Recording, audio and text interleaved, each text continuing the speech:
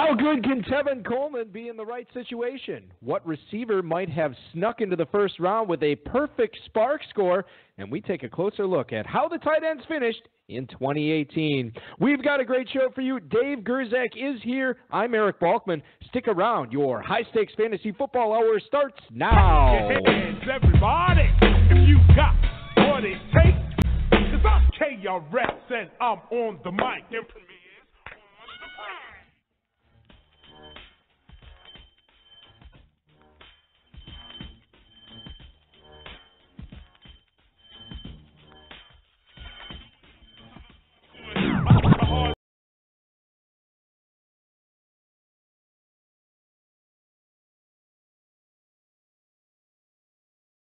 You are now listening to the most entertaining hour of radio on the planet. It's the High Stakes Fantasy Football Hour presented by MyFFPC.com with your hosts Eric Balkman and Dave Gerzak. The High Stakes Fantasy Football Hour is your home for football analysis from the best fantasy players in the world. And now, because no one else was available, here are Eric Balkman and Dave Gerzak. with the master rhymer, that's the lead behind the video rapper. You know the truck driver, tapper.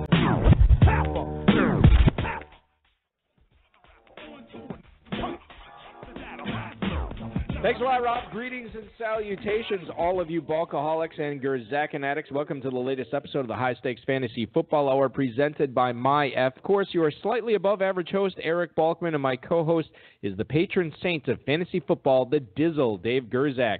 Coming up on tonight's show, what can you expect from the Cowboys passing game in 2019? We give our initial thoughts on a pair of West Virginia wideouts for dynasty purposes, and Dave and I take a closer look at how the tight ends finished in the FFPC last season.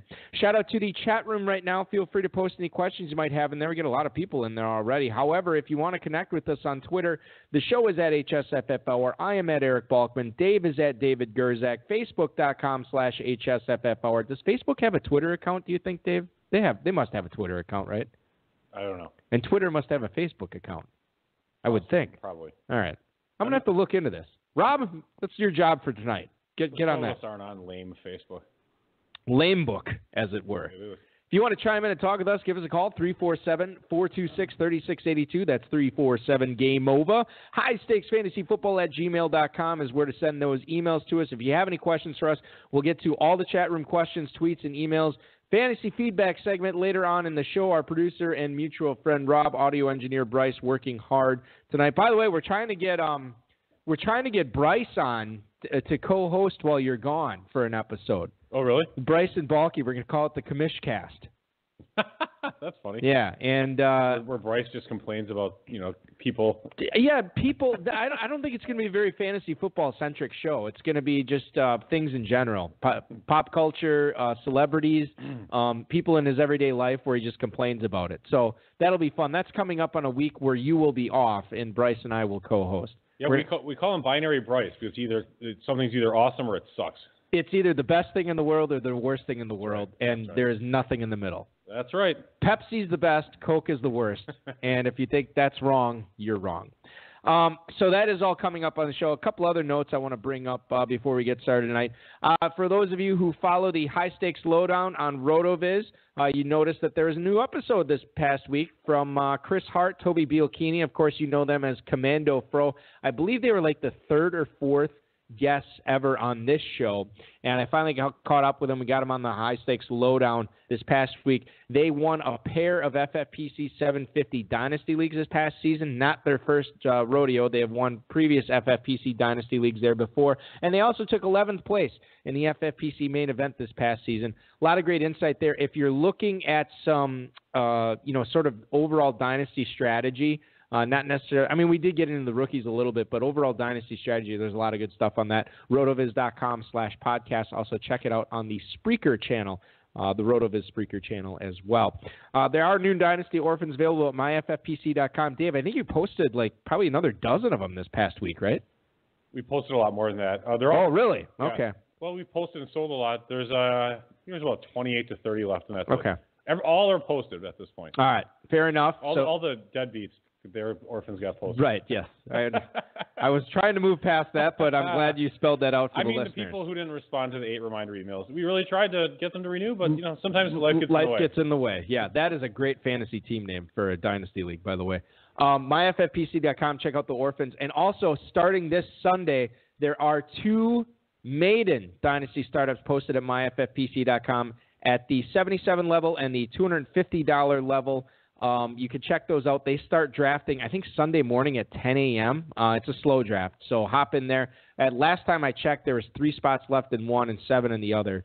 So check those out and get signed up for those now. Best ball, super flex, and double ups, obviously all available at myffpc.com as well.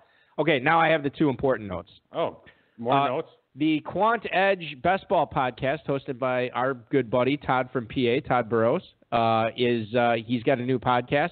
Guess who was his first ever guest?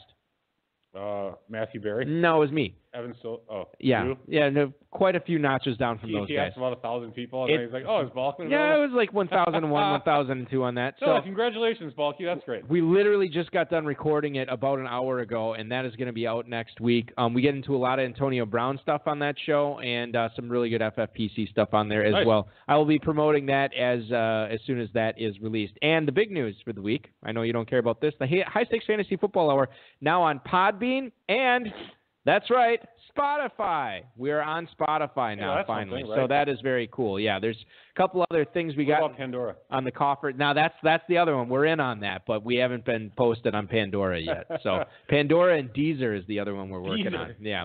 Deezer. Where do they get this crap Deezer's from? not huge in the United States yet. It's big like over in Europe, but it's getting all a foothold. European fans. Yeah. And which we do have some. I've seen the statistics where we're getting downloaded and streamed from. But really? Spotify was big. That we worked on that for a while. Not anymore today because this is the most boring show ever. It's like 6 minutes in with all this crap. That's normal. Now we're 7 minutes in. That's why people don't even have to show up until 7 minutes. And then they would have missed they wouldn't be able to download it on Spotify because they wouldn't know that it's available there. Now they know. Good job, Walkie. Thanks to Football Guys, Roto World, and Rob for tonight's rundown. Monday morning quarterbacks. Albert Breer has reported Antonio Brown wants to be the highest paid receiver in the league. Now, if you were paying attention over the last 24 hours, it seemed like Antonio Brown had found a new home in Buffalo. But apparently that deal fell through, not only because Antonio Brown said he wouldn't go to Buffalo, but because they weren't going to give him the contract that he wanted.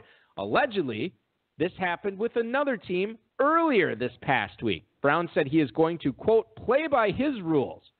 And apparently making $12 million a year, Dave, not part of his rules. He's under contract for the next 3 seasons. Can't imagine any team trading for him is going to give him a new deal. And this reinforces my point. I think he plays in Pittsburgh in 2019. You might be right. I mean, I don't know any team that really rips up a contract when it's 3 years. I know it's 2 years they do this sometimes, but 3 years is just, I think, too long. Yeah, how old is he right now? 31? 30? 30? Going on 31. Yeah, so he'll be 31. So, I mean, and Grant, he's the type of player he could probably play to like 35, 36 and be okay, but he's not going to be a difference maker at 36. Just probably not 36, but I agree with you. I think he could actually be really impactful up until age 35.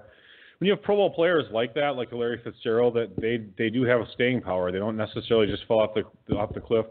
You have the guys like T.O. and a little bit bigger guys that they kind of fall off a little bit faster, but T.O. played for a long time too. He just strikes me as the type of guy. He's so crafty, and he's never a dude who's relied on his speed as much as just how athletic he is. You think about the crazy catches that he's made. I feel like he's a student of the game. He's a guy who can find himself open, basically whenever he wants. I said this on the Quant Edge podcast tonight. The thing that concerns me most, Dave, the flakiness, and I should have given you credit on that. That's the thing that scares me. What happens if he's playing for a team and they start off 1-3 or 0-4, and he's just like, you know what, I'm going to mail it in, or you know what, I'm going to stop reporting. I, as much as I rip on him, I do think if he goes to a new situation with a winning type team and gets a new contract, so if everything is hunky dory just like he wants it to be, I think he'll be fine. He's had a good situation, but I just think the personalities in Pittsburgh just don't work for him, and I think he could be okay. The problem is that's just not a very likely scenario. No, that was my next question. I don't see how the Kevin Colbert is going to have to make a choice, and I don't know if it's going to come down to this, Dave. But if it comes down to it, where literally nobody's offering you anything, or teams that are offering you something and Antonio Brown is saying, I'm not going to report there, and then you get a trade offer from Bill Belichick saying, we're going to give you a second-round pick for him, then what do you do? If that is the best deal that you can get, is it worth moving on? Is it worth taking your L and saying, all right, go to New England? You're lost. So who's taking the loss now? Pittsburgh? Pittsburgh would be if they're like, we only get a second round plus he goes to New England. Might be. But he goes to New England then too, which I know you don't want to do. Yeah, they don't. That's probably the case, but I don't know. Kern had a nice point in the chat room. He said he's the worst game theorist ever. Destroy your trade value and demand the most. Yeah, who's his agent? Yeah. I mean, I don't understand how he lets him get away with this. Maybe because it's probably his only client that for the agent, and he's like, well, I can't piss him off and Brown, get fired. Maybe Brown represents himself. He might. Remember when Ray Allen represented himself in the contract deal? Yeah, I do. Anyway, he should hire Farrell. Farrell would straighten him out. Farrell would. That'd be great. We'll pitch that to Farrell Elliott right now. See if we can get in with Antonio Brown. Mike Garofalo from the NFL Network says he believes the Philadelphia Eagles, quote, will be players for Tevin Coleman. The best running back out there available in free agency is obviously Le'Veon Bell, but you have three other guys at the next level down, including Coleman, Mark Ingram, and Jay Ajayi, who doesn't sound like the Eagles have any intention of signing. Now, if that does open up the hole in the backfield, you have Josh Adams there. You have Corey Clement. Tevin Coleman, if he steps in there, Dave, that's probably, I don't want to say it's the best situation for him for fantasy, but it's certainly a good one. That's still not enough to get me excited about drafting him. For me, I hope it is Tevin Coleman to the Eagles, because for me it's the perfect fit. Because I don't like the way the Eagles use running backs, so I never like to draft any Eagles running backs. Right. I don't like Tevin Coleman. So if two things I don't like go together, it's perfect. I don't have to worry about either of them. And he's off your board. It just eliminates both the Eagles and Coleman, of which I would have already eliminated both anyway. It just makes it easier. Tevin Coleman going at the 605 in FFPC best ball drafts right now. His former teammate, Devontae Freeman, who you remember missed basically half the season, 2/3 of the season. I can't really remember what it was at this point, but it was a large chunk of it last season. Dave, he's fallen all the way to the 404. Now, with no Coleman in Atlanta, could you get on board with Devontae Freeman at the 404, or do the age and the tread on the tires scare you too much to draft him there? I can get on board with him, actually, yeah. At the 404? Yeah, I think that's not bad. It is one of those things where people look at last season as this lost season. Anyone who owned him was still mad, and I didn't own him really anywhere, so I think now is the time to buy. Now he's getting cheap. You could start, technically, Dave, you could start off your draft, according to FFPC ADP right now, you could go with Devontae Adams in the first, to get Devontae Freeman, excuse me. You could start off with Devontae Adams and then go Tyreek Hill in the second. And then at the end of the third, you could take somebody like T.Y. Hilton, or, well, maybe not Hilton, but you could take like Amari Cooper or Stephon Diggs as your third wideout, and then grab Devontae Freeman as your first running back. Not a bad way to start a draft. That seems like it's all right. Or substitute, instead of Tyreek Hill, take Zach Ertz, and you get your tight end taken care of there too, and you get one of the best out there. That's another way to do it. And again, FFPC, tight end premium, certainly one way to do it. Hard to pass on Tyreek Hill. I know, that's true.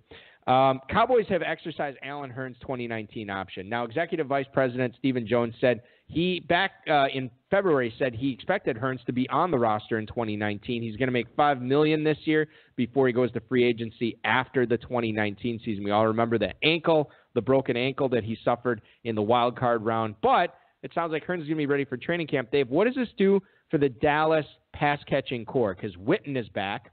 Hurns is back. You would expect Gallup to take another step forward. Amari Cooper looked great since he was traded to Oakland last year. The thing that kind of scares me off all four of these guys, this is a run-heavy offense. So I'm a little bit nervous about drafting any of these guys at their current value. Your thoughts on any Cowboys pass catchers that you could get on board with of the four I mentioned? It's a little tough. I don't think I am on board with any of the Cowboys pass catchers. Maybe Witten really late, because I think he'll be pretty cheap. Cooper, I don't totally hate or anything like that, but there's other players that I think I'd rather have kind of in that area where he's going. I feel like some of those big games he had last year were fluky, a bunch of long touchdowns. Mm-hmm.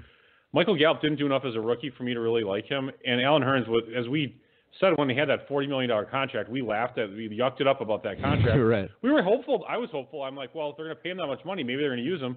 And Hearns is what he is. He's just a guy. He's 27 years old. He really hasn't had a huge breakout season. So, and like you said, Elliott is really the key to the offense. I do like Dak Prescott. I think that he is a decent quarterback, and he's always undervalued. And he puts up good running stats too. Yeah, he's got a high floor. He's just not as fun as only like Deshaun Watson, but you don't have to take him early. You can take him pretty late. Just kind of looking at the ADP right here, Amari Cooper going at the 309 in FFPC drafts right now. Now, right after him goes Stephon Diggs and A.J. Green. I can see how you get on board with either of those guys. I don't know about A.J. Green. I mean, he's getting up there, and he's had a lot of injury issues over the last couple of years. But then to me, that there's a little bit of a cliff there, or a little bit of a plateau. And then you get down to the Brandon Cooks, Kenny Golladay, Robert Woods, Julian Edelman level, and I'm not sure if I'd be on board with those guys over Cooper. I guess you can lump Cooper in there to a certain extent. Jason Witten, as you just mentioned, a guy that you can get on board with late, currently going at the 1704, so you can get him really late. Dallas really doesn't have much else going for them at the tight end position. I drafted Michael Gallup in a couple of dynasties last year, hoping that there'd be something there. I don't know if there is, and I'm not on board with Hearns whatsoever, quite frankly. Let's move on to Florida and talk about the Jacksonville Jaguars, who just released Carlos Hyde today. Now, Dave Caldwell, who is the general manager of Jacksonville, said that Carlos Hyde, he was looking to move him. Obviously, nobody wants to trade for a 29-year-old running back who's quite frankly been non-plussing fantasy owners the last few years. The Jacksonville Jaguars gave up a fifth-round pick last season to Cleveland to get Carlos Hyde. He then averaged 3.26 yards per carry and exactly as many touchdowns as Dave and I scored last year. That's right, 0. This saves $4.7 million in cap space for the Jags. What does it do for Leonard Fournette? Are you liking him any better now that Carlos Hyde is gone, Dave? I mean, I don't think you and I are liking Carlos Hyde if he even ends up anywhere. I mean, he's a 29-year-old running back. But as far as the Fournette angle goes, you and I don't really – I don't want to speak for you. I'm not really a fan of Fournette going forward. I guess I like him marginally better right now, but this news doesn't do much for me to vault Fournette up into the early second round. Where's Fournette going right now, approximately? I will look it up right now. He is going at 308. Wow. 308. Yeah. Yeah, so he's one spot ahead of Amari Cooper. He's a lot cheaper than he used to be. The team is not great. Quarterback's situation is not fantastic. Well, is it if they get Foles? Well, I guess we'll see. I guess that doesn't make it fantastic, but it's better. Yeah, it would be definitely better. I might be a buyer of Fournette. He's again getting cheap now. He was a super highly touted prospect, kind of like him and Derrick Henry. I like both of those players because they're getting inexpensive and they're highly talented players. So if things go right for a team like the Jaguars, if they actually go 7-9, Fournette could have a really great season. That is true, and Henry is going at the 309. In drafts right now, so one spot behind Fournette. Yeah, similar. Don't you like Kerryon Johnson too? Yeah, well, I mean, with the team's going to run the ball 800 times according to everyone I talk to. And he's going at the 307, so that's. I would probably prefer Kerryon Johnson a little bit. I have to say this: the 310, another Dave Gerzak guy this year, Aaron Jones. So you have this glut of four great running backs not great running backs. See if they're great or not. That's four running backs that you like at the end of the third round. But maybe you start receiver, and then go running back at the end of the third in a lot of your drafts this year. I mean, we'll see. It'll change, but who knows? Yeah, interesting. Very interesting stuff there from Leonard Fournette and the other running backs. Running back's pretty deep. It seems that way. Let's get into this Kyler Murray thing. Now, we don't need to talk about this a whole lot because I think there's plenty of other shows that get into this. Go ahead. Can I interrupt you? Yes. Did you see Lance Turvis tweet about who Kyler Murray reminds him of? Tweety Bird. Yeah. That was so hilarious. Yeah, and it really was funny. It's just Tweety Bird has this crabby face, and so does Murray. It's just such a funny association. So I thought that was one of the funniest tweets. At Sports Betting Man. Can I share a piece of trivia with you? Sure, go for it. Tweety Bird actually taller than Kyler Murray. That's actually kind of funny. Not a lot of people know that, but not the worst radio joke ever. Thank you. That's actually not a joke. It's true. But so Charlie Casserly, who former GM of the Texans, now with the NFL. Is he with the NFL Network now? I think he is. I think he's taking payola. He's taking bribes from people to try and tank Murray's stock here. Casserly, who Bill Belichick once called the most wrong man in football. said that Murray has a lack of leadership, study habits, and did not impress anybody on the whiteboard at the Combine. Now, Gil Brandt, who works for NFL.com, he said it, quote, sounds fabricated, this report. According to Gil Brandt, only one team had Kyler Murray even work a whiteboard. Gil Brandt also says he's known Murray since he was a sophomore in high school, and that if there were any leadership concerns, if there were any study habit concerns, this would be news to him. Casserly's report, it seems like it, like you said, Dave, he might be on the take with an NFL team hoping that Kyler Murray falls. Cliff Kingsbury, again, we're talking about, you don't know what to believe right now, but Cliff Kingsbury, it's been known and reported that it's a done deal that Arizona's taking Murray with the first overall pick, which, again, could be a smokescreen. We don't know. But getting into the Kyler Murray aspect as far as fantasy goes, is he the type of player, if he does go one overall, I mean, he's probably going to be a top 10 pick, right? You agree with that? Yeah, I think so. All right.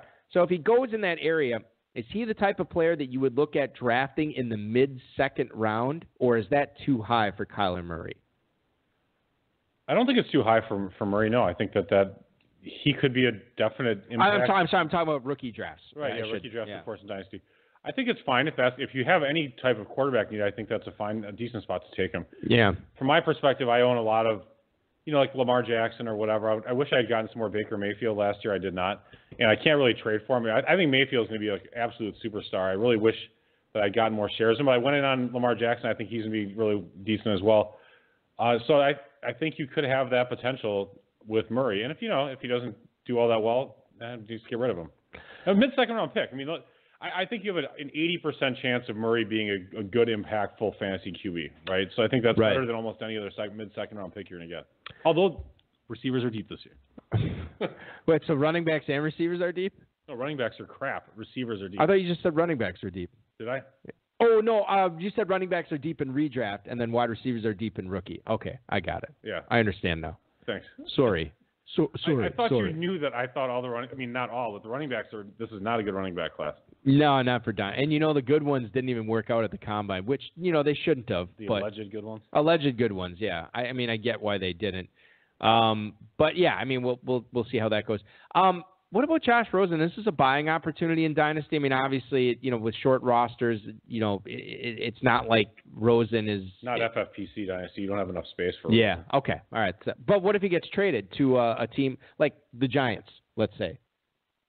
Yeah, I mean, I think that if you have a 20-man roster, I think Rosen is someone you can keep, and I think he still has potential. I think that the Cardinals giving up on him so early, if that's what they're going to do, I think is a mistake. But if Murray is this absolute perfect fit for Kingsbury, well, there you go. Interesting Cliff Kingsbury trivia, which, by the way, if I can't remember, I think I was talking about this on my local show, but if you have not read the behind the scenes at the NFL Combine article it's on ESPN.com. I think it's in the next issue of ESPN the magazine by Wright Thompson, who sort of embedded himself and at the Combine and hung out with all these players and agents and coaches and so on and so forth. Really, really eye-opening stuff. It was really entertaining. Who's it again? Wright Thompson. How do you spell that name? Wright. Oh, okay. And there is one line in there where I guess Cliff Kings. Is it a free article, or do I have to, use your insider? No, I think it should be free. And you don't use my insider for anybody who's listening out there. Do you still have it? Oh yeah, it's called ESPN Plus now. Oh, you have ESPN Plus, so you have the quote unquote insider account. Oh really? So if I have it for video, I have it for ESPN. Yeah. No, use that same login. You can. I don't even know what it is. Well, that's a problem. I just push the buttons on the TV bulky. All right. Well, I'm getting old now. Okay. I'm just saying, if you whatever your ESPN login is, you should have that. All right. Very good. But there is one line in there where I guess Cliff Kingsbury was in a hotel lobby or something, and he kind of shouted out to whoever was close. And this is the way I read it. Maybe I misread it, but said, "Hey, where's the Crown Plaza?" like looking for some area in the hotel, and somebody else, that's 3 blocks that way. Like Kingsbury wasn't even in the right spot. So you talk about making mistakes, and this is the guy. He's okay. a coach now. Yeah, whatever. The Washington Football Redskins have acquired Case Keenum and a 2020 7th-round pick from Denver in exchange for a 2020 6th-round pick. Yeah, it must be a slow news week. Case Keenum is getting a $500,000 restructure bonus. He's already making $7 million in 2019. The Broncos are paying half of that. And he's waiving the non-guaranteed $10.5 million he has been owed. So you look at Case Keenum, Dave, I think you and I can agree he is ostensibly the starting quarterback for the Washington Redskins this year. I guess, it'll be a race between him and Colt McCoy. I don't know if you heard Jay Gruden's comments on Colt McCoy, but he loves him. I don't know if this makes a difference for any of the Washington pass catchers, be it Jordan Reed or Josh Doxson or what have you. I am totally off, I think, all Washington fantasy players this year. They're going to all be super cheap. So you have Reed, Doxson, who's terrible. What's the right? Who are the other receivers in that crappy team? Well, Jamison Crowder's a free agent, so you don't know if you don't. Doxson, the boss. Yeah, Reed, the guy who gets hurt all the time. Yeah, I mean, there's. Keenum could be okay. I mean, I'm not saying to draft him, but I'm saying he could get the ball to Reed. I mean, if Reed's healthy, he could be all right. I wouldn't be that excited about it, but by the way, I'm impressed. Good job by Keenum. He gets $7 million, and he sucks. It's great. And he was so smart, he waived the non-guaranteed $10.5 million because he knew he was never going to get it. So that's just a good move by Keenum. Good for you, buddy. I hope you make a lot of money. I'm glad, good for you. That's great. Jordan Reed going at the 11.05 in FFPC draft right now. 11.05 is pretty darn cheap. I mean, the NFC East is still not that good defensively. I think that Reed in the 11th round, God, it's. Remember when he was a 3rd-round pick? Everybody was all excited about and we were saying don't draft Reed, and that was proven correct. Yeah. The 11th round. I mean, who gives a crap? Just mini would you rather here with Jordan Reed with the 3 other tight ends going in the 11th round next to him. Would you rather have Jordan Reed or Dallas Goedert? I'm going to have – oh, man, that's actually kind of tough. I am going to say Reed here. They're going to use Goddard a lot this year, but I'm going to say Reed because you have to deal with Ertz. Right. Jordan Reed or Greg Olsen? I'll take Olsen. Actually. Yeah, I would too. I mean, Olsen's had his injury stuff, but Jordan Reed's had way more injury stuff. You can get Ian Thomas for probably, in the 14th? No, that's the thing. He goes in the 10th? He goes in the 12th. So right around. So you'd have to go back-to-back. You get Olsen in the 11th and Thomas in the 12th. Yeah. And this is best ball, too, so I'm sure there's a lot of people taking advantage of that. Last one, Jordan Reed or Jimmy Graham? Reed. Graham is washed up, in my opinion. No, I don't think Jordan Reed is any spring chicken. Marcel Reese in the chat actually pointing out, what about Darius Geis for a Washington skill player? I don't think I'm interested in Geis because of the complications he had from the ACL surgery. I don't think he's going to recover in time. I'm actually questioning if I own him in Dynasty, I'd ship him away as soon as I could if I can get full value or even close to it. I own him in one Dynasty league. I'm waiting for the report to come out saying that he's cutting laterally, and then I want to move him for like a 2020 first. Do you think I could do that? I'm sure you can move him for a 2020 first right now. Offer it to everybody. Yeah, maybe. Do you ever do that? Do you ever offer just? Yeah, I have. Yeah, does that work usually? No. I haven't either. I feel it's a win when I get a rejection. Yeah, exactly. Rather than a non, like I didn't receive anything. I'm in this Gridiron Legends league with Duckworth as a commissioner, and he sent an email. I am in that league with you. Oh, good. Yeah. Great. I'm glad. So, by the way, I sent you a trade. I'll get to this in a second. Okay. So. Yeah, you sent me a trade, but then you revoked it right away, so I kind of ignored it. I felt it wasn't good. I didn't even look at what it was. I saw you offered to me. It was a 107 and Boyd for Julio's, and I'm like, wait, that's not. I think I need more. And maybe you wouldn't have taken it anyway. Whatever. God, I have the 107 in that league. I think so. Yeah. I think you just. Oh yeah, because I lost. Yeah, that's what it was. Yep. So anyway, I offered a whole bunch of trades, and then Duckworth emails the whole league. It's like, hey, could everyone vote on the poll? Like 4 people haven't voted. I was one of them. And it's like, yeah. There's 2 polls. I voted on both of them. I voted on both now, but I mean, it's like none of you people are responding to my stupid trade offers, trying to deal away Julio and Gurley. It's like, granted, Gurley's got his possible, arthritis issue, which we should talk about. Julio's 30-31, but he just started actually scoring touchdowns. I'm trying to rebuild this team. And none of these knobs are actually responding to any of my trade offers. It's like, at least reject them for Christ's sake. All right, there's my rant. Let's talk about this Gurley thing because I don't think I put it in here at all when Rob and I were putting this together. We got to be concerned here. Totally. Todd Gurley is like a top 3 pick in FFPC drafts right now, and I think people are underrating this. I'm selling Gurley everywhere I can at this point. Really? And no one's buying. No. People are. I don't know what they're doing. They're sailing. They're on a cruise somewhere. They're not paying attention. They're not. At least reject the offer for the love of God. Thank you. That's my. Again, what have you been? So how many leagues do you own him? I own him in 4 out of my 8. Okay, and what have you been trying to get? What are you doing? Just as a ballpark. I'm taking a UPC picture of the beer I'm logging you're this into my Untapped app. This keeps a track of what I drink. You can unlock badges and stuff. Yes, I know it's stupid. No, that's fine. That's a local Stone. Yeah, this is the Stone Arch Scottish style ale. It's a popular one up here. I know a lot of people who like it. And I got this part of a 6-pack on sale, so I was really thrilled. Nice. Anyway, so the question was Gurley and what have you been trying to get in exchange for him?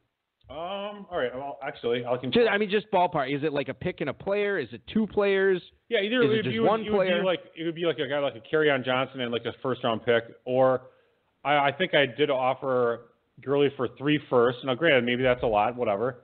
Or 2 firsts. Actually, I offered Julio for the 102 and the 106. No response. Right. I actually offered Gurley for McCaffrey. Now, granted, I would not, if I owned McCaffrey and someone offered me Gurley for him, I would not take it. But the current rankings have them similarly ranked, you know. Mm-hmm. So, again, at least reject the damn offer. And if, you know what I mean? Like, right. Or like it would be like Chubb and somebody else, or Chubb and a little something more. But not that much, really. Yeah.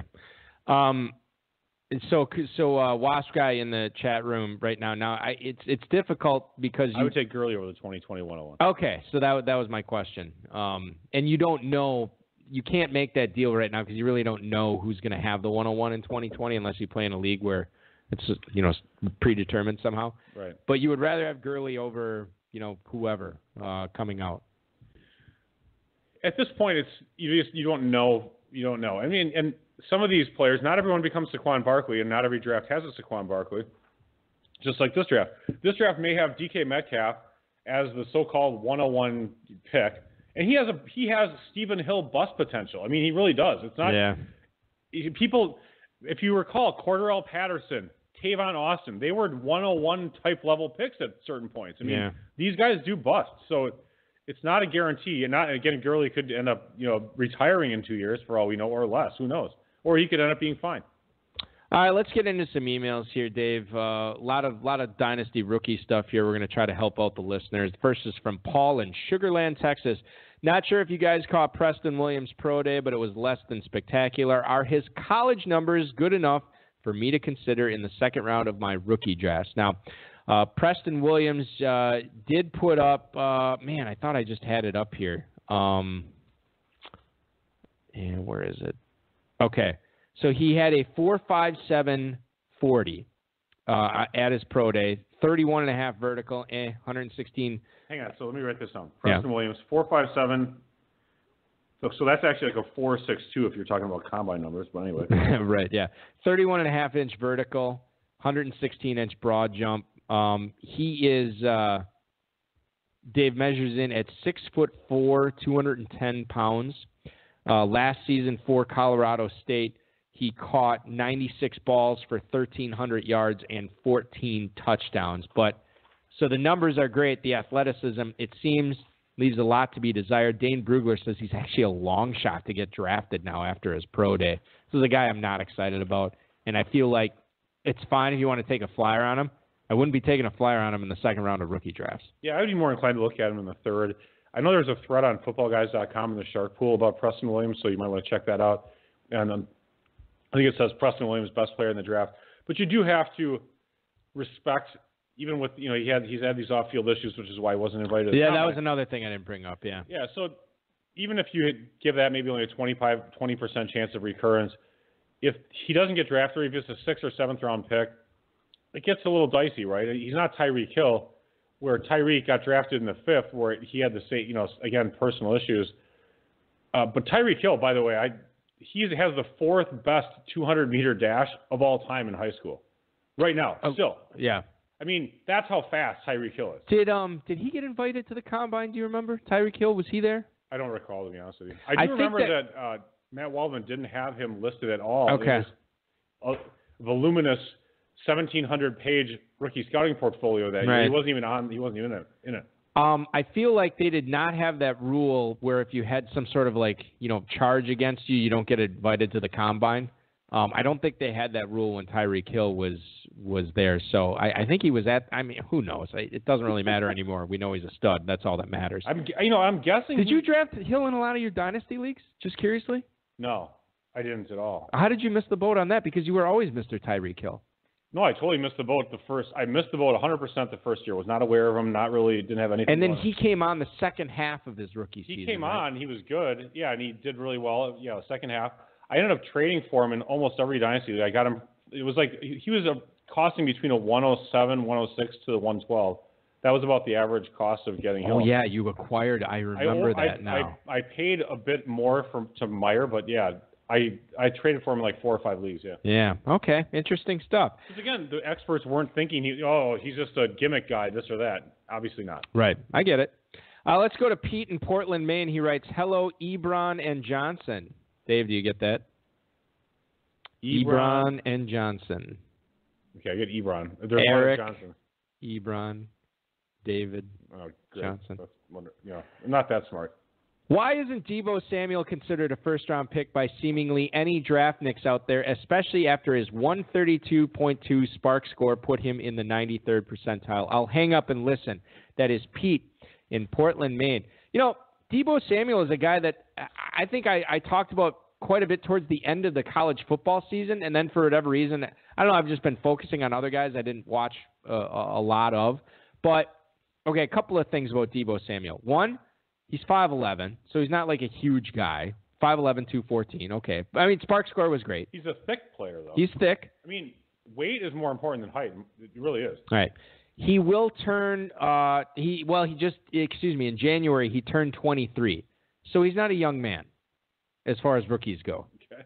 That's the other thing working against him. That's true. I also, I mean, he could go in the first round. I mean, I haven't seen him really mock there anywhere either. Actually, I did see him mock there a couple of months ago. I haven't seen him there anymore. I don't know what happened, what changed.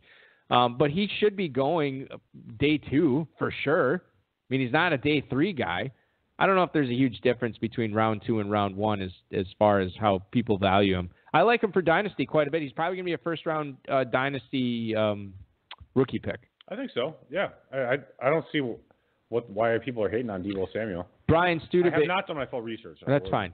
He's an old man. Brian Studebaker, who was on the season premiere of the RotoViz High Stakes Lowdown of last month, Dave, he got a chance to watch a lot of Deebo Samuel because he lives in South Carolina, and he's totally enamored by him. And Brian Studebaker, by the way, I think he won like 4 dynasty leagues with the FFPC this past year, so he knows how to acquire assets, and he likes Deebo Samuel. So something we should keep an eye on. This could be a guy that goes to one of the quote-unquote bad teams drafting in the early second round that might be throwing a lot in 2019. So pay attention to him for Dynasty as well. All right, moving on. Andy in Fort Smith, Arkansas. Hey, guys, are Raquel Armstead's size and speed intriguing enough for you guys to overcome his lack of pass catching? Thank you for the email. Andy in Fort Smith, Arkansas. Now, Raquel Armstead is actually a guy I know a little bit about because we talked a little bit about him on my local show here in Northeast Wisconsin. He is a running back out of Temple, Dave. He measures in at 5'11". He was number 1 speed score guy. 5'11", 220. Did he really have the best speed score of anybody at the Combine? Yeah, we talked about it last week on the show. I know you don't listen to me. Maybe that's what it was. Maybe it wasn't. It was a 112. I think we talked about him on both shows. 4.45 second, 40, 5'11", 220. Now, here's the issue with him. Last season, 13 targets, 8 catches for 52 yards. Bleh. Nice. Yeah, I'm not on board Tony with Michelle, that. actually, in college. I think, okay. Let me ask you this, and this is a little bit of a leading question. If you could pick one skill that a rookie running back absolutely has to have for you to want to sink a decent, like a first-round pick into him in fantasy football, in rookie drafts, what's the one skill he's got to have? This is a very leading question. Yeah. Pass catching. And touchdowns are close behind, but being able to score touchdowns. But okay, so just that he finds the end zone in college? Yeah. Really? Okay. Well, I'm just they have to score. Yeah, but I mean, or I guess that's actually interesting. Because a lot of guys score tons of touchdowns in college. So right. You're right. Yeah, pass catching ability. I think yards per rush actually is a pretty big stat for me actually too. Okay, I get it. Now that's not really a skill, but okay. Sorry, I thought you were said stat skill. Whatever. Nah, whatever. Doesn't make a difference. I got the answer I was looking for. So with the pass catching, so Armstead is. Would you take him at the end of the first round of a rookie draft if he fell into a decent situation? I mean, if he fell into a decent situation, was really overdrafted. I mean, but where is he going to go? He's probably going to go in the third, fourth, fifth round, right? I just had this real life drafts. According to Roto World, he's viewed as a day 2, day 3 prospect, so third, fourth round would probably be where he'd. Is that what you just said? I'm sorry, I don't listen to you when you talk on the show. Third, fourth, fifth. Yeah. Third and fifth round running backs don't generally hit, or they end up being Jordan Howard, good for 1 year, and then crap thereafter. Right, you got to trade him after that first year. That's the way it works. It's absolutely true. You could have traded, like we talked about Zach Stacy. You could have gotten a lot for whatever Zach you Stacy wanted after that first year. Yep. You end up being total crap. Yeah. Trent Richardson. Who's the total crap guy this year? T-Rich was a pedigree back. So it's Stacy was a 5th round pick? Yeah. Vanderbilt? Is that where he went to school? I don't recall where he went. All right, well, whatever. So who's the total crap guy this year? Yeah, who's the crap guy that did well? Brackwell Armstead. No, the one going into this year. Going in. Okay, so a rookie running back last year that's going to fall off the face of the earth. Yeah, that had a good season last year who was like I got one for you. Moderately drafted, mediocre talent. All right. Can I throw one at you? Yeah, throw 10 at me. Well, I'll throw one at you. What about Sony Michel? He was a first round. We got to go with. I'm just thinking rookie running backs here. All right, so we got to think of somebody who went like day 2 or day 3. Yes, non-pedigree. All right, how about this? Philip Lindsay, Dave. Okay, that is legit. Yeah, see, I pay attention. No, Chris Carson too, but he wasn't a rookie. He wasn't a rookie. But no. Yeah, Lindsay, and it is a question, right? Because Royce Freeman was a highly drafted player. I actually still like Lindsay though. So I don't. Just because Royce, you don't like Royce Freeman. I just think Lindsay's a really damn good football player. He really is good. All right. Freeman's pretty solid too, but I really think Lindsay's good. Okay. What about Naheem Hines? Well, Hines sucked. So he was fine in his role. He was all right. And then there was injuries. Right. Mac was hurt a lot of the year too. Right. Mac was actually really solid, like really good when he was playing. Yeah, he was. I know Matt Kelly from Roto Underworld and Player Profiler loves him. Just looking at God, can we just get a regular GD list here? That's all I want. I got to sort through all these videos and all this other nonsense here. It's tough because a lot of the pedigree guys were like the studs last year. By the way, do you ever pull up a USA Today type article and there's so many pop-ups? I just close it. If I accidentally click on one of their terrible articles with 8 pop-ups and all that crap, I just get rid of it. Ito Smith, Jordan Wilkins, Josh Adams. By the way, Roger Wells in the chat room says Lindsay's still in a body cast, so no thanks. Yeah. Sophia, who's still in a body cast? Philip Lindsay. Oh my God, yeah. Must have got what did he get in a car wreck? No, remember he smashed his wrist week 16. So he smashed his wrist and they put his whole freaking body in a cast? Well, I mean, I don't know. Maybe it got serious. How did he put in a body cast if it's just the wrist? Well, maybe the infection spread, something like that. Game of Thrones, just cut the hand off? Yeah. Wasp Guy wants to know, we need to know your 2019 breakouts, post-hype or otherwise. Do you have any good post-hype sleepers for 2019, Dave? Not offhand, but I will in the next 10 minutes. Oh, okay. Well, perfect. We'll do that. And in the meantime, I still a few minutes to think. Well, I'll give you a few minutes to think while I read this email here from Travis in Raleigh, North Carolina. Any love for either of the West Virginia receivers, David Sills or Gary Jennings? Thanks, you two. Thank you for the email, Travis in Raleigh, North Carolina. And I'm going to start with probably David Sills because this is a guy that I really thought there'd be more buzz on heading into the rookie draft season based on the hype that was on him coming into his final collegiate season at West Virginia. He's 6'4", 210. Obviously had Will Grier throwing to him last year, who was piping it all over the field. He only ran a 4.57 40 at the combine. He's 6. I don't know if I just said this or not. I don't even listen to myself when I talk. He's 6'3", 211. He scored 6 red zone touchdowns, second most among the receivers at the NFL Combine in 2018. If you remember, way back in the day, as a middle schooler, Sills was offered a scholarship to play quarterback at USC. That did not work out, but he did go to West Virginia and put up some really good stats last year for the Mountaineers. Dave, I don't know what you know about Sills. It's probably not a ton, and that's probably worthwhile because he's not a guy I'm excited about drafting in Dynasty. He's a white guy that doesn't get labeled as sneaky fast or anything like that. And if you're a white receiver and you're not being labeled as sneaky fast, you're slow. That's actually funny. I'm not even trying to be funny. That's what it is. I don't know a whole lot about David Sills. I'm going to be totally honest. That's fine, and we don't have to talk about him a ton because he's in my opinion, again, feel free to disagree with me. highstakesfantasyfootball@gmail.com.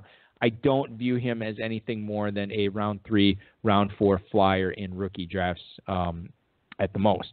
Now, his teammate, Gary Jennings, who I just had his profile up on my screen, and of course, it's disappeared. There we go. 6'2", 215. Now, he ran a 4.42 40. This was at the Senior Bowl. He was on the South team there.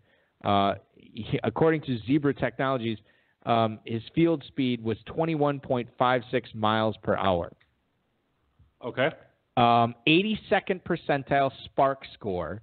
And this is a guy who, while he was the second banana at West Virginia, he might be drafted ahead of David Sills. So Gary Jennings, super big burner. I don't think he's that polished of a route runner. And again, another guy that I think will struggle to be drafted on day 2. A guy I'm paying attention to for rookie drafts, but he's going to be a tough guy to roster because I think he's a little bit of a project.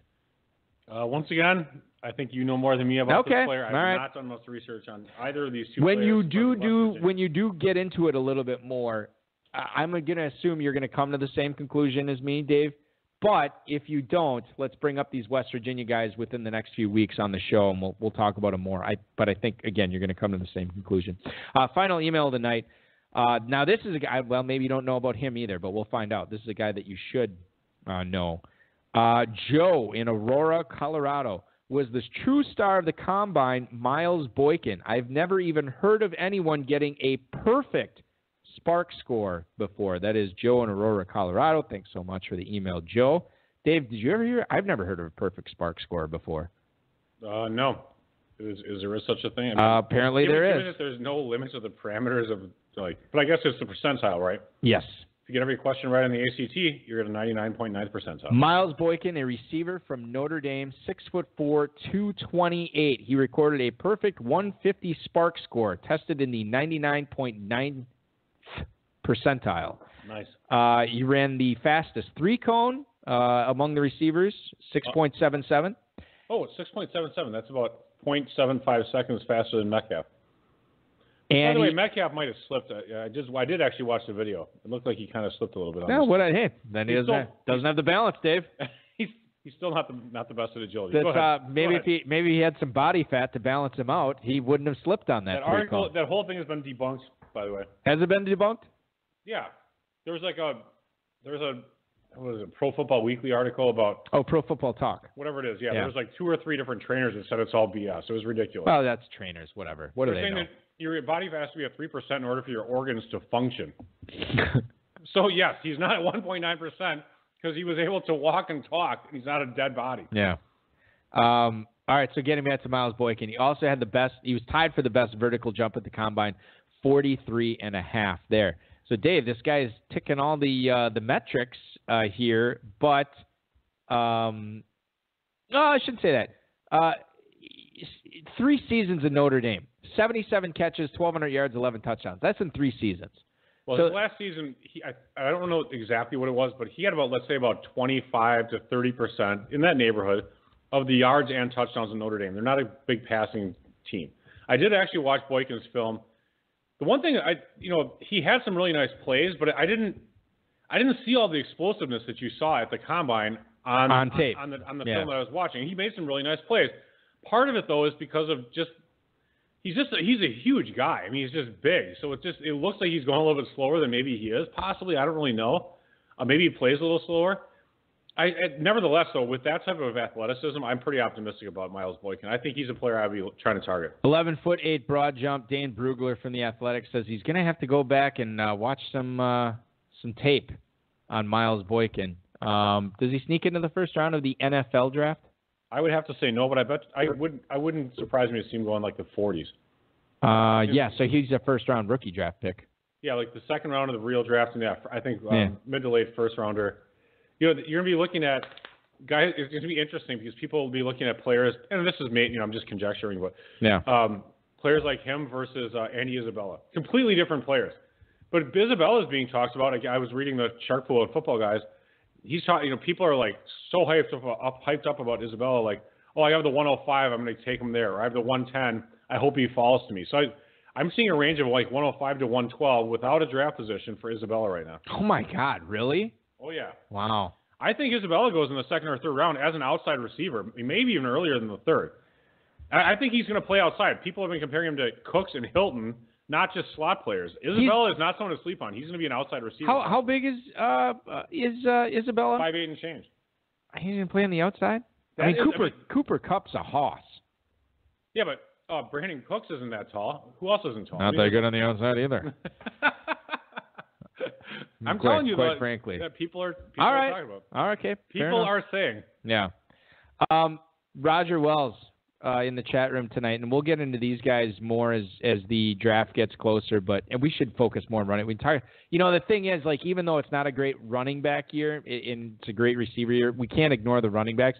And two of them that we should talk about. He says 2 rookies you want: Miles Sanders and Darrell Henderson.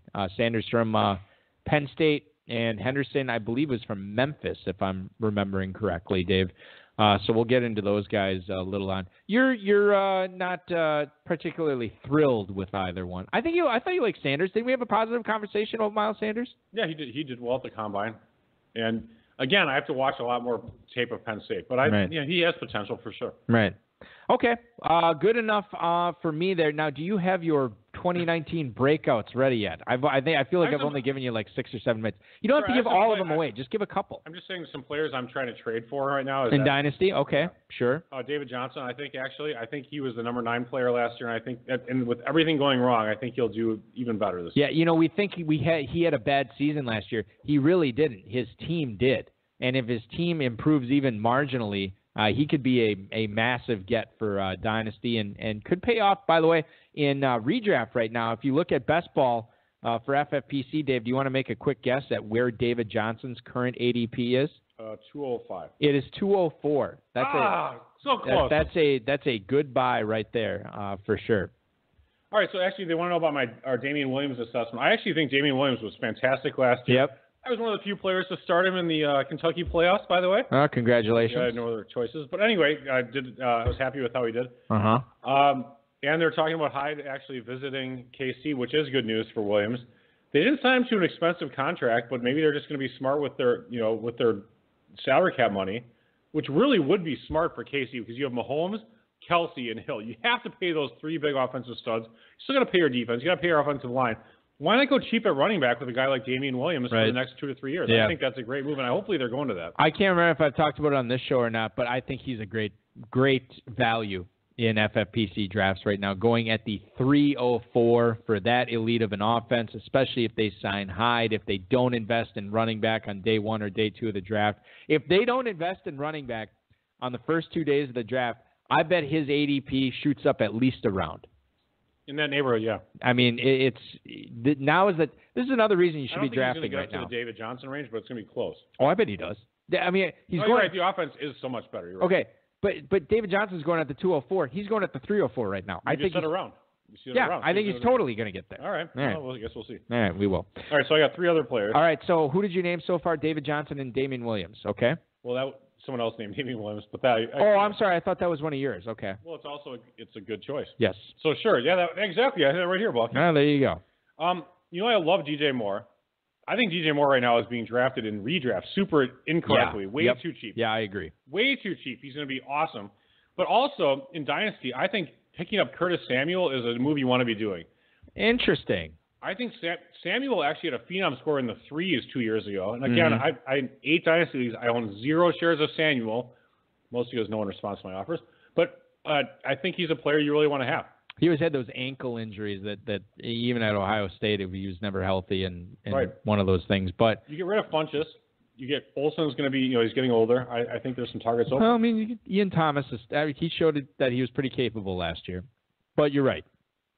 You want to guess where DJ Moore is going in best ball right now? I thought I saw it. I thought I heard in the 9th. Is that? No. 7th. 6'11"? 6'10". I think you might have mentioned it.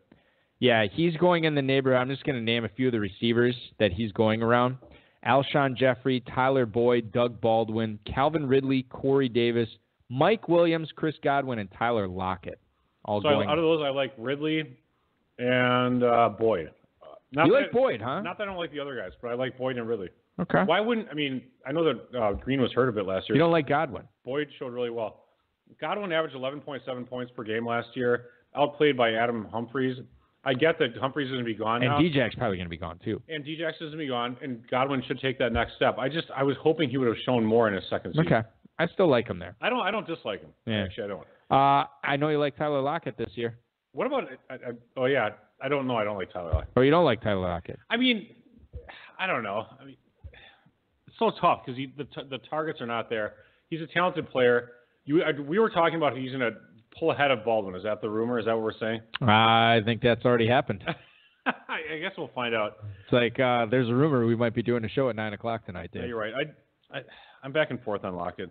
Okay, fair enough. Well, finish your Godwin point, or were you done with Godwin? I'm done with Godwin. Okay. Last player is Antonio Callaway, actually. I think that for the Browns, he was being outplayed late, and he had a lot of mistakes and screw-ups last year. But I think he was only a rookie. I think his second season, he's a really talented player. I like Callaway. Dave, let me ask you this. Who would you rather have here in FFPC Best Ball? Antonio Callaway at the 1301 or Curtis Samuel at the 1304? I'll take Samuel. Okay. Didn't even have to think about it much. There's not other but that's interesting. Those are nice spots for those two players. Yeah. There's a very interesting receivers going around. Okay. I'm not going to name all of them, but other receivers going in that general area include Michael Gallup, Anthony Miller, and DK Metcalf. At what spot? And DK Metcalf's going at the 13-12 right now. What were the other two players you just mentioned? Holy cow, I just noticed this. Someone took DK Metcalf at the 508. The 508, Dave. Oh, FFPC draft. Holy hell. Who were the other two players you mentioned? Anthony Miller and Michael Gallup. Not a big fan of Anthony Miller nor Michael Gallup. Yeah. Neither one of them, if you can't, I don't know what they did exactly, but if you can't get over 500-600 yards as a rookie, you're probably not going to be very good. And so he's not going to be very good. What would you? I don't think either one is going to be. I think if you could deal Anthony Miller or Gallup right now for a mid-second rounder, I think you might be able to get a late first. Actually, really? Yeah, because those players, I totally got to get hyped up a little bit, and they did all right. I think there's a chance at that. Oh, I got it sent. I don't have Miller anywhere, but I have Gallup in a couple of spots. I'm gonna try to do that. I got to do that, man. I got to do that. All right, let's move on and talk about the tight ends here for the last few minutes of the show. There's not a ton to get into on this. I think that as we look at now, I have the FFPC scoring here, so it might be skewed for those of you who don't play FFPC. Tight end premium format. No surprise, Kelsey, Ertz, Kittle, 1, 2, and 3, and that's how they're being drafted this year. Your thoughts on Eric Ebron, Dave? This is a guy who finished a distant fourth behind George Kittle last year, 74 catches, 827 yards, and somehow 14 touchdowns, which I don't. Yes, they were all whenever I didn't start him, he scored 3 touchdowns. I cannot fathom how that happened. You want to take a guess at where he's going in drafts right now? Ebron? Yeah. Wrong. Higher. That's how confident I am that you're gonna guess wrong. Higher meaning a later pick? Higher meaning you are going to guess a spot that he is. Is a high pick the 101 or is a high pick the 2012? A high pick is the 101. All right, so lower pick. Wherever you guess, he's probably going sooner than that. I was going to say, thank you very much. Yeah. I was going to say the 804. He is going. Now let me guess the BS guess, right? The 506. Dave, his ADP in FFPC best ball drafts right now. is the 412. Wow, that is high. The 412. Okay? What did Jack Doyle, who's I don't think is very good, get shot this season? I mean, Jack Doyle. He was hurt a ton last year, obviously. He's not going his until skill set is hurt. He sucks. He's not going until the 812. Yeah. Okay? I think Jack Doyle is not that good. All right, that's fine. But Eric Ebron is going ahead of O.J. Howard, David Njoku, and Evan Engram right now in drafts. Well, Ingram. He's going ahead of Ingram? Yes. Evan Ingram's going at the 506. Okay, so Evan Ingram. Let's talk about him real quickly. Okay. He finished, by the way, as far as tight ends go, tight end 13 last year, but obviously hobbled a good portion of the season. And now ODB is whining and pissing and moaning like an elite wide receiver that's a prima donna does. He wants to get traded, and Sterling Shepard kind of sucks. So I think Ingram's a super fantastic buy at this point. If you can pick him up and people aren't really paying attention. Yeah. Most of the time they are. But, I mean, in basketball drafts, people should know all this stuff. Yeah. No, I mean, it's weird to see, I guess. Okay, here's another guy. We won't talk about where he finished because he basically didn't play at all last year. But he is going as the tight end 4 off the board. Hunter Henry, Dave, going at the 408. That's a steep investment for a dude who did not play at all last year. And a lot of people on board with Mike Williams breaking out this year. We know Keenan Allen and what he can do for the targets on that offense.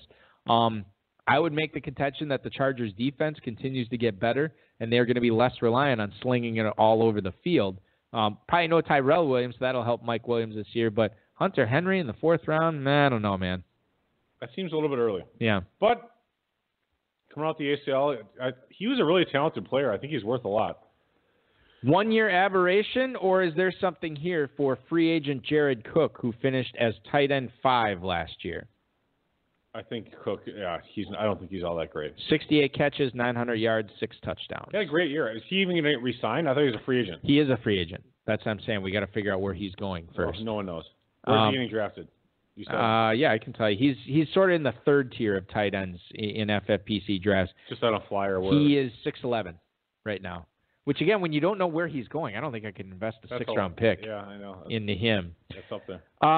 Breakout guy last year, 71 catches, 660 yards, and 4 scores as tight end 6. It's Mr. Austin Hooper. I cannot get excited about Austin Hooper. Because you like Calvin Ridley this year. I just don't think Hooper's all that great. No offense. Julio. None taken. Well, I know you're a Hooperite. I'm not really a Hooperite at all. Like, I had him in a couple of dynasty leagues. People know whenever I have somebody on my dynasty team, I tend to talk him up quite a bit. Hooperite. So I just don't think he's all that great, and you still have, he's the 3rd wheel at the very best. And if Freeman's healthy, I think part of that is due to Freeman not being healthy, and Coleman was not a pass catcher, so the little dink and dunk passes were going to him. 706 right now in FFPC drafts. I think you can do better than that. Well, his ceiling is like, it's like the glass ceiling for women in the 60s. You're not hitting it, He just does not have the ceiling of anyone who could end up being elite. Ebron could end up being elite. Yeah, no, Henry can end up being elite. Hooper cannot. Hooper, I just don't think can be, unless two receivers fall down and get hurt. He's hilarious. He made the Pro Bowl last year. That doesn't mean anything. I'm just saying. If he's not an all-pro means something. Pro Bowl means crap. Kyle Rudolph had a nice little season finishing at tight end 7. I'm a little surprised Trey Burton finished at tight end 8, but I think that was probably because he had the 6 touchdowns there. There's a lot of people bunched up right there. I think tight end really fell off after the elites. I mean, tight end last year was a total train wreck. It was a mess. Yeah. Burton absolutely 100% busted, and he was a tight end 8. Yeah, David Njoku, who had flashes, he finished at tight end 9. Vance McDonald, dude, tight end 10. He could have a nice season if Brown is moved in Pittsburgh. He could, actually, right. I like him. Jimmy Graham, tight end 11. He was tight end 11. That's so terrible. And tight end 12, Rob Gronkowski. I mean, unbelievable. I feel like pouring out my beer like Ice Cube in Boys in the Hood. Yeah. Because my brother is dead. Evan Engram. Gronk's coming back, though. I actually think that if you want to I bet you can get Gronk for like a song at this point for pretty cheap in Dynasty. Hey, do you own him anywhere?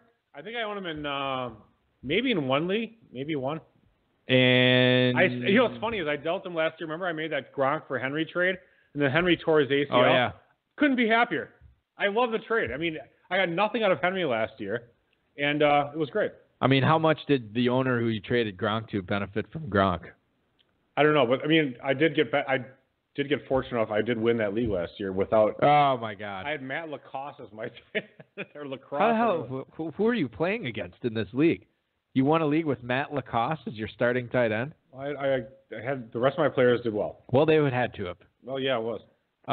Okay. Tight end 15 last year, O.J. Howard. He should be in for a nice bounce back. Your boy Chris Herndon, tight end 16. As a rookie, tight end 16, I love Herndon. I really do. 39 catches, 500 yards, and 4 scores. That's probably better than Michael Gallup did. Probably better than Anthony Miller did, and he's a tight end on a crappy team with a rookie quarterback. If Tyler Eifert does not get re-signed by Cincinnati, is the secret out on C.J. Uzomah? Because you could always get him. Is there a secret? Well, I mean, you could always get him super cheap, and he'd always play all the time because Eifert was always hurt. Assuming that he's like, that they're not bringing anybody else in. Sure, yeah. Yeah. I wonder what happens to Eifert. Suppose I saw him running around. I saw him doing the thing where he's chopping his feet and jumping all over the place. Just like every year before he gets hurt. Right. Yeah. He's back and injured again. Tight end 54 last year, Dave. For Tyler Eifert, 15 catches, 179 yards. What about these rookies last year? We always talk about rookie tight ends sort of struggling their first year. Mark Andrews finished at tight end 18. Dallas Goedert finished at tight end 20. You had, who are the other guys last year? Hunter Hurst Helmsley, Hayden Hurst, tight end 57.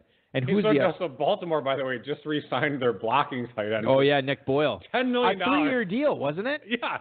And then Mike Gesicki, tight end 46. And they Go still ahead. have Mark Andrews, and they have Hayden Hurst Henry, whatever the hell his name is. Yeah, Hayden Hurst.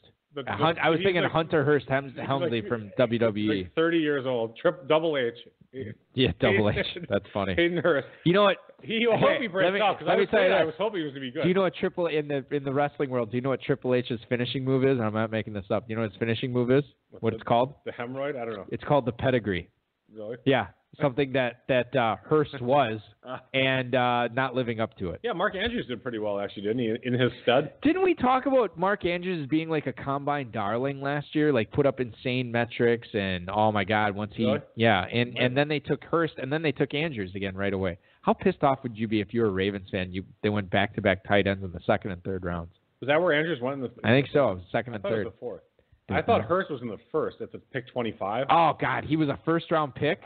I thought he was a Holy first-round hell. Then I'm even more pissed off. I'm guessing pick 25, and I thought Andrews was a fourth-rounder. I think that then what you look at is that they probably had Andrews rated pretty closely to Hurst, and they were all mad because he didn't go in the second, and they didn't go in the third, and they're like, damn it, we're taking him in the fourth. We don't care. Right. And by the way, the Gronk-Hernandez double tight end thing did work out pretty well until Hernandez happened to kill somebody.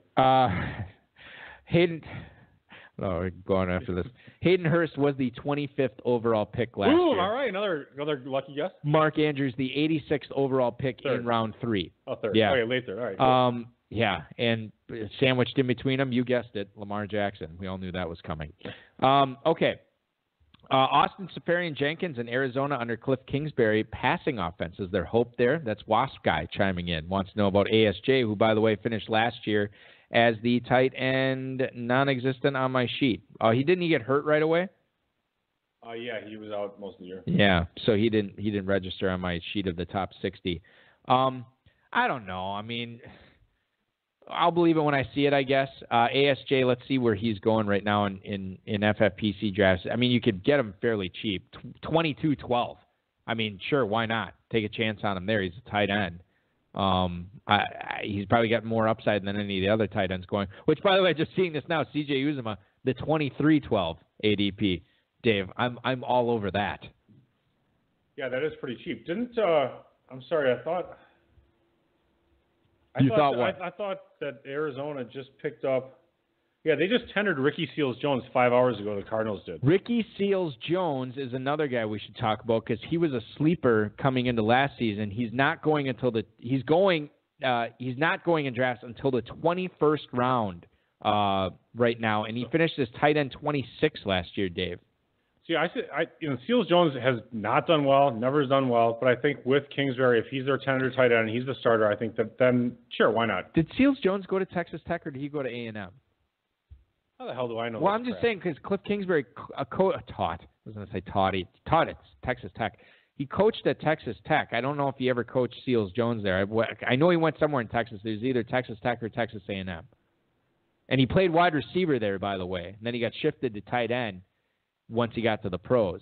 So this is a guy that's very well versed in playing in a wide open scheme. Oh, yeah, A&M. A&M. So there you go. All right. Well, not a ton there, but at least Cliff Kingsbury knows him. I don't really have much else to report here on how the tight ends finished. Dave, Ben Watson, tight end 21, he's gone. He retired. Cameron Brate, tight end 19. I don't know if you have a good read on how Arians is going to use O.J. Howard and Cameron Brate. No? Have to see how that goes. I think you favor Howard for sure. You don't like Jack Doyle, tight end 33. You like Gerald Everett coming in this season? I think there's too many weapons there, unless Gurley is in trouble, in which case I'm going to be crying in my sleep because no one takes my trade offers, so I don't really care. Nick Boyle, tight end. Gurley, I still own him on 4 teams. Nick Boyle, tight end 44. Blocking tight end. Nick Boyle? Yes, Nick Boyle. Sounds like a British guy. Never draft a British guy. If it was British, it'd be Nicholas Boyle. Whatever. Yeah, I'm just telling you that's how it would work. Sir Nicholas Boyle. Sir Nicholas Boyle, playing tight end for the Baltimore Football Ravens. That's going to do it for our show tonight. Once the British accents get busted out, we have to end the show. That is contractually obligated. I want to thank Dave Gerzak, the FFPC, Rob Rice, and, of course, each and every one of you for tuning in and listening tonight. Great turnout in the chat room, guys. Really appreciate it. Check out Chris Hart and Toby Bielkini on the High Stakes Lowdown, rotoviz.com/podcast. Dynasty Orphan Startups and Best Ball Leagues, all available at myffpc.com. Check that out. And, of course, check us out on Spotify. Good news on that front. And the Quan Edge Best Ball podcast will be out later next week. I'll promote that so you guys can give that a listen. Todd does a great job there. With that, thank you, ladies and gentlemen. Your weekend starts now. This has been another episode of the High Stakes Fantasy Football Hour presented by myffpc.com. That was broadcast live and heard around the world. Eric and Dave will be back next week with more analysis, interviews, and advice from a guest much smarter than they are. Thanks for listening, and we'll talk with you again next week. We're on the scene floor, even more so if we on tour. Me and E explore the country, wondering about the evening before. Trying to explain where the time went, while other rappers find a studio to grind in. You know what's ticking me off right now, Dave, is there was something I wanted to say at the end of the show, and I totally forgot what it was. And it was somewhat important, too.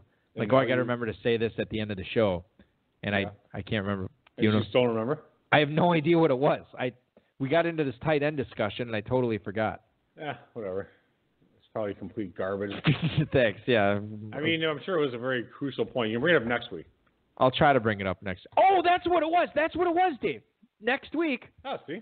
Season 7 finale. We've been doing this for this long? Yes. So we put a bow on season 7. My wife hasn't left me yet. It's so nice. And do you know what that means? Happy birthday to Kathy tomorrow, by the way, is my wife. Oh, your wife's birthday's tomorrow? Happy birthday. You know what that... By the way, let me interrupt you. Okay. It might snow over the weekend. We were supposed to go to the mother-in-law on Sunday. I saw that. So, hey, oh my God, it's going to be so sad that I might not be able to make it out to her house. Yeah. Anyway, go ahead. Real tragedy. Season 7 finale, you know what that means next week? I got 5 on it.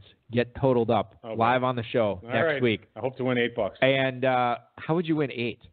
I don't know. Be a few ties in there or something? We laid some odds, I think. All right. Well, whatever it may be, it'll be. Hey, Tweety words on TV. It was hilarious. It will be next week for the season 7 finale. Thanks for listening, everybody.